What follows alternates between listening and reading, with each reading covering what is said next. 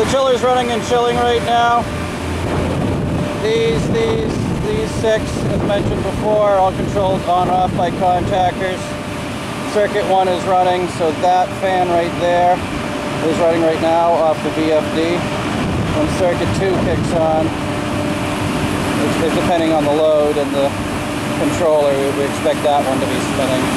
Again, with video, it might look like all these are spinning really slow, but these 6 are spinning wide open, and the VFD is kind of, well, it looks like it's running about 50% of that one right now.